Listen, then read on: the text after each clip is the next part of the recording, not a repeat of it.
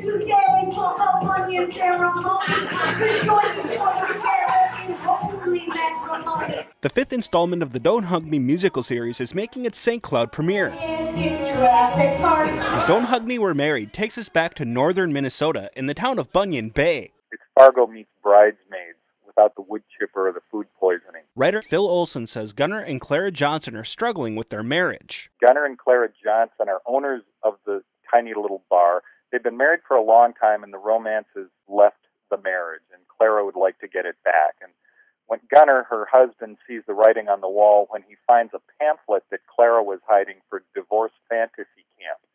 So he realizes at that point he needs to do something to convince his wife that he can pull it together.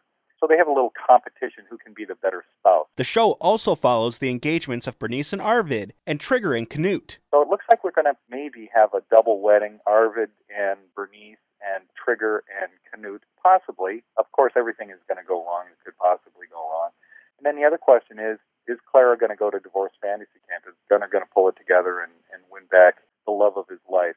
You know, rest assured, nothing will go as wedding planned in Bunyan Bay. The musical is full of laughter and 17 original songs. Songs like The Marriage Test is the name of one of the songs.